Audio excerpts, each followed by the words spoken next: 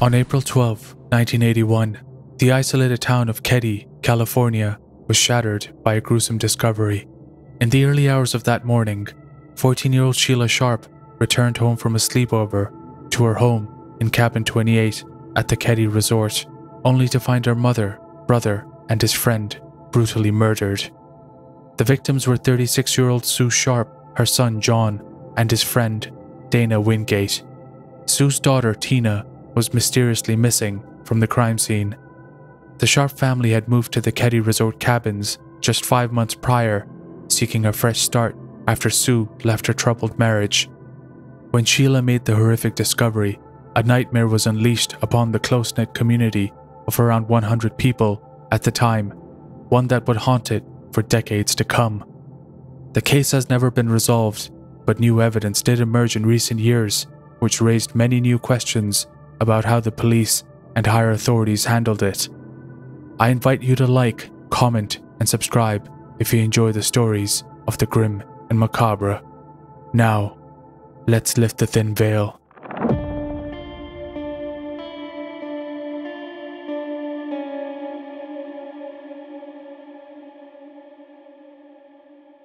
Glenna Sharp was a dark-haired, attractive single mother with 5 children, and everyone called her Sue. In 1979, she left her abusive husband and her brother, who would help her and the children start a new life. He lived in Quincy, California, about 150 miles north of Sacramento. Sue packed her life up and, with her children, moved across the country from North Carolina to a trailer home owned by her brother. Described as a loner, Sue didn't socialize much and didn't have very many friends. However, she did manage to make one close friend, Glenna Meeks, and was also seeing a man named Daryl, but they'd only been on a few dates. She was enrolled in business classes at Feather River Community College and was known to be a diligent student who put in a lot of effort to maintain excellent grades. Sue's ex-husband served in the military when they got divorced, so the Navy provided her with $250 every month as a stipend. In addition to that, Sue took up a part-time job at the Quincy Elks Lodge as a dishwasher. The family ended up sharing a single room in her brother's trailer, and after living there for a little while, they felt it was simply too small for the family of 6. Among her kids, John, at 15 years old, was the oldest boy, while Sheila, aged 14, was the oldest girl. Tina was 12 years old, and the 2 younger boys were Rick, aged 10, and Greg, who was just 5 years old. It was clear that the Sharp family needed a larger home, and that's when they looked just 5 miles away in the former resort town of Keddie, California, where rent was low. Keddie is a small community in Plumas County near the Nevada border and the Sierra Nevada mountains. It was once a busy railroad terminal, but once the railroad closed down, it put many people out of work and it lost much of its population. The town tried to reinvent itself by becoming a recreational camping and hiking resort area. However, when this failed, the Keddie resort owner, Gary Moloth, turned a series of cabins into low-income rental housing. Sue saw the space the cabin had to offer, and although it was in a poor condition, it seemed perfect for her, especially because she preferred being surrounded by a more rural, forested area. With the limited income she earned, Sue managed to rent Cabin 28 in Keddie in late 1980. Throughout the following months, Sue put in a lot of effort to transform their new mountain community into a permanent home for their children. It was originally a one-room hut for railroad workers, but had been enlarged 3 times by 1980. There were 2 bedrooms on the ground floor, along with an unfinished basement. Sue and the girls chose the back bedroom, while the 2 youngest brothers occupied the front bedroom. John occupied a room in the unfinished basement. Sue and the children were in and out of Cabin 28 all day on April 11th, 1981. Rick and Greg would be spending the night with a boy from the neighborhood named Justin Eason that evening. Since the afternoon, the 3 boys had been spending time at Cabin 28. John and his friend Dana, who was 17 and known to be a bit of a troublemaker, had gone to hang out in nearby Quincy for the day. Sue went to Quincy around 1:30 p.m. with her oldest daughter, Sheila, to pick up John and Dana, who left the house again around 3:30 p.m. for a party in Quincy. Before they left, Sue would warn them to not hitchhike home. Sue spent the rest of the afternoon with Sheila and Tina, but both girls had plans to spend the night with their friends next door in cabin 27 at the Seabolt family home. The Sharps and Seabolts had become incredibly close over the past few months, and the Seabolts' two daughters had become fast friends with both Sheila and Tina. They spent the night watching television there. At around 9:30 p.m, Tina returned home to cabin 28, but Sheila decided to spend the night at the Seabolts with her friend Alyssa, a decision that probably saved her life. At around 7:45 the next morning, which was a Sunday, Sheila went back to her family's cabin, quite literally a few feet away, to pick up the clothes she was going to wear to church. When Sheila opened the front door, she was shocked to discover on the front room floor the blood-covered bodies of Sue, John, and his friend, Dana Wingate. Sheila wasted no time and swiftly exited the cabin, screaming and rushing back to the neighboring Seabolt house to seek help. The authorities were notified promptly, but Jamie Seabolt took it upon himself to check the state of the occupants in cabin 28.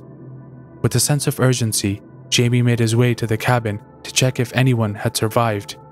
Inside the house, Rick, Greg, and their friend Justin were peacefully sleeping in the bedroom, seemingly oblivious to the events that had unfolded. Jamie guided the three boys out of the house, leading them through the bedroom window to shield them from the traumatic crime scene. The Seabolt family, who lacked a phone of their own, raced to the next lodge to make the call. They contacted the police, who arrived on the scene at approximately 8:05 a.m. Officers from the Plumas County Sheriff's Office were dispatched from their local office in Quincy, and they began responding within minutes. The murders were extremely brutal. Deputy Hank Clement was the first responder, and he described a scene covered in blood. It was on the walls, the victim's shoes, Sue's bare feet, the bedding in Tina's room, the furniture, the ceiling, the doors, and even on the back steps. The amount of blood indicated to the investigators that the victims had been moved and rearranged after being killed. John was found closest to the front door, lying face up with blood-covered hands that were bound with medical tape. His throat had been slit, and his head was smashed in with a hammer. His friend Dana was on the floor beside him, lying face down on a blood-soaked couch pillow. Like John, he had been beaten in the head with a hammer, but his body also showed signs that someone had attempted to strangle Dana by hand. Their ankles were tied together with electrical wire and medical tape connecting the two. Sue had been partially covered with a blanket, although it did little to conceal her horrifying injuries. She was lying on her side, naked from the waist down, gagged tightly with her own underwear and hogtied with medical tape. She had injuries consistent with a struggle, and there was an imprint of a pellet gun on the side of her head. Her hands had signs of defensive wounds. Although there was no indication that sexual assault took place, like her son, her throat had been slit. Every victim sustained multiple stab wounds. It was thought that the murderers had utilized 2 or more different rolls of medical tape, which could have been discovered within the Sharp residence. Sue's kitchen was missing a steak knife, which was probably used as a weapon. Also, there was a tiny wooden table close to the kitchen entrance that had a bloodied butcher's knife and a claw hammer side by side. Sue's head injury was consistent with a shattered plastic component from a BB pistol that was lying on the floor. They also spotted a bloody fingerprint on the handrail that leads down from the back door, pointing to the direction that the killers had fled. The criminals did not spill any of their own blood. If they were hurt during the event, it wasn't serious. But they did leave some DNA on a strip of tape, but this was a time before DNA testing. The cops found no evidence of forced entry, but a toolbox had been removed from the house. A second hammer, thought to be a murder weapon, was also missing from the scene, along with a knife taken from the Sharp home's kitchen. It would take the police several hours to realize that a fourth victim, Tina, was missing, which means the FBI would have to be involved. The police decided then to see if there were any witnesses. Several neighbors near cabin 28 reported hearing muffled shouts or groans between 1 a.m. and 2 a.m. Unfortunately, they were unable to pinpoint where the sounds were coming from and returned to sleep. Some neighbors reported seeing a green van parked outside cabin 28 at about 9 p.m. that evening, while others subsequently saw a brown Datsun with a flat tire. Unfortunately, these leads did not aid with the investigation. An initial prominent theory centered on the teenage victims, John Sharp and Dana Wingate, who had made a repeat visit to the cabin on the night of the killings. They appeared to be trying to hitchhike home when they were last spotted in the town of Quincy at around 10 p.m. Police speculated that their driver might have been the murderer, perhaps someone who had followed them home or harbored resentment towards them both. It was thought that the partygoers John and Dana had met at the party the night of the murders might have information regarding the killings, but because of the potential use of drugs and alcohol, potential witnesses refrained from coming forward. In the months following the murders, there were persistent suspicions in the community that the killings had something to do with this party or drug sales in general, even though there was no proof for these claims. Local resident Carla McMillan informed police that Dana Wingate had recently stolen some LSD from neighborhood drug traffickers, but she had no evidence to support this allegation. All of it was based on rumors. Within the Sharp family's cabin, police discovered no trace of drugs or drug paraphernalia, nor any indication that any of the victims had any connection to the drug trade. Likewise, tales of a possible satanic sacrifice also spread over time. Police stated early on that there was no indication that this was a crime motivated by a cult or beliefs. Rather, they believed it was personal in nature, which was reflected in the extreme violence that had occurred that evening. Rick, Greg, and Justin, the boys who survived the incident, claimed they slept through the entire thing. Given the level of violence that occurred and the noise it would have caused, this seemed unlikely. Furthermore, the murderers must have been aware that the boys were in the cabin. They were only a few feet away from each other in another room, separated by a thin wall. It begs the question, why did the killers not harm the 3 children? Investigators speculated that someone may have interrupted the murderers before the perpetrators could kill the boys in their bedrooms. Later, authorities discovered that not all of the boys were truly asleep, and there was more to the story. In a psychologist's interview, Justin, who was staying over in cabin 28 that night with Rick and Greg, disclosed for the first time that he was beginning to dream about seeing the 2 perpetrators in the house. Over time, this evolved into him confessing that he actually saw the 2 perpetrators. Under hypnosis, he described hearing what he thought was 2 muffled noises coming from males and the voice of Sue. They were initially having a quiet conversation, which started to get angry and loud.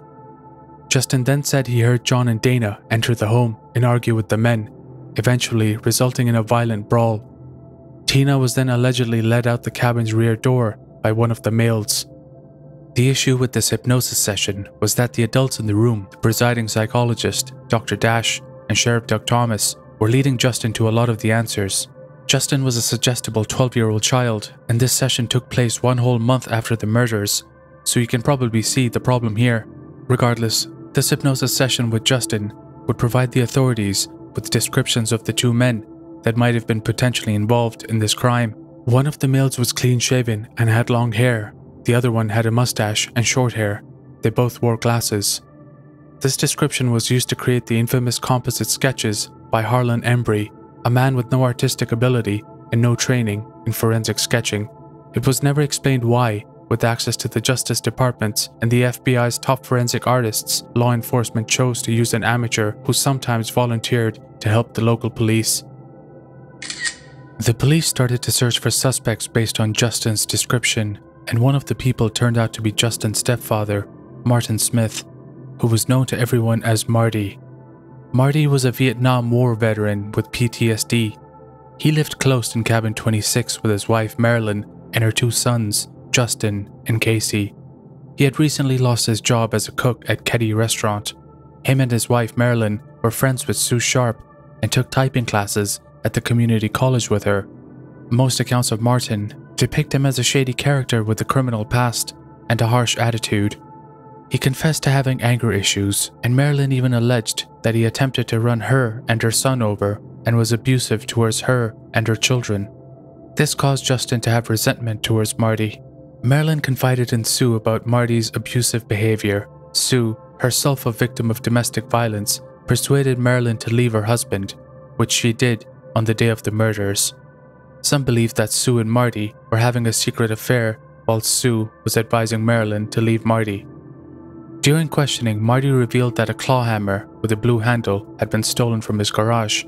What's strange is that this revelation came before the public learned that 2 of the murder weapons were hammers. After passing a polygraph test and hearing his alibi that he was at the Keddie's backdoor bar with his friend John Boubede, Martin was not pursued by investigators any further and was not arrested or questioned again. Marty relocated to Reno, Nevada after his marriage failed, and he started visiting a counselor at the Veterans Administration there. In 1981, this counselor came out with the claim that Marty had admitted to killing Tina as well as Sue. He said that his motivation was retaliation for Sue trying to persuade his wife to leave him.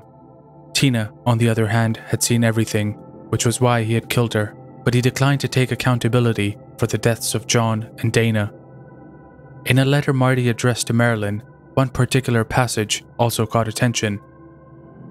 "I've paid the price of your love, and now that I've bought it with 4 people's lives, you tell me we are through. Great. What else do you want?"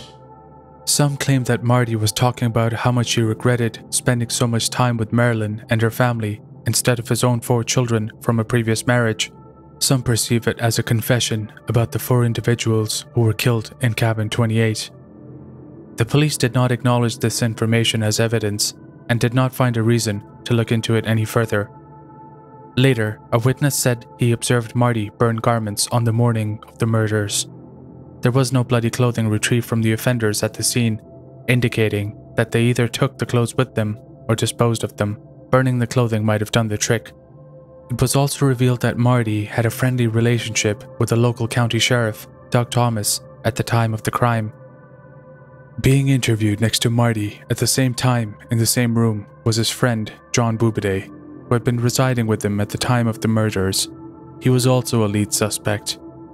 Interviewing 2 suspects at the same time in the same room is generally uncommon. John Boubede was a convicted felon that had been in and out of prison for multiple burglary and drug-related crimes. Only a few weeks prior to the murders, the 2 had crossed paths at the local Veterans Administration Hospital, where Boubede was undergoing treatment for PTSD. John Boubede was known as Bo to everyone around him. According to Bo's story, Marilyn, him, and Marty had gone out together at the neighborhood pub the night of the Keddie cabin killings. Afterwards, all 3 went back home, but Marty and Bo went out to the pub once more to continue drinking. This part might have been true as the stories were corroborated by witnesses at the pub.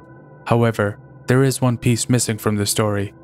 Marty and Bo would be missing for a few hours before they returned to the pub, and when they did return, they were dressed in flashy suits and sunglasses. Some say their choice of outfits was intentional to draw attention to themselves in order to set up an alibi. Bo revealed to investigators during his questioning that he had served as a Chicago police officer for 18 years. This was false information. He also gave a false impression of how long he had resided in Keddie. He also made the untrue claim that Marilyn was his niece. According to some accounts, Bo harbored feelings for Sue, who allegedly turned him down twice. Police cleared him as a suspect despite his lies and inconsistent claims. Some believed that Bo was employed by the Chicago Mafia as an enforcer and had a criminal history. Investigators think he was acting as an informant for the Department of Justice. On the other hand, Bo had a reputation of being a con man and a scam artist to some. It's unclear as there is not much information available about him. What did strike as odd to many is that the Sacramento Department of Justice dispatched organized crime investigators to the Sharp family murder investigation rather than homicide detectives. The initial request for assistance to the California Department of Justice was completely ignored. What specific proof connects Bo to the Mafia is unknown. Still, it begs a lot of questions. Was this the reason Bo was never thoroughly investigated by detectives? Is this the reason investigators appeared to ignore several hints and pieces of evidence? Were they trying to protect an informant? Another thing that does not add up to me is that if Bo was part of a Mafia outfit, why was he sleeping on a friend's couch in a small community in the middle of nowhere? It's been suggested he was under witness protection, but doesn't that warrant at least an alias separate from his legal name? Marilyn had later stated that she woke up at 2 a.m. and noticed the 2 men burning something on the wood stove. She would also tell investigators that she thought her estranged husband had something to do with the murders in the days following the discovery of the victims in Cabin 28. This was due to his violent and aggressive temperament, which became especially evident when he started drinking. It is strongly believed that Tina was there at the site of the murders in cabin 28. The evidence pointed to a kidnapping by the criminals, so a missing persons bulletin was sent out.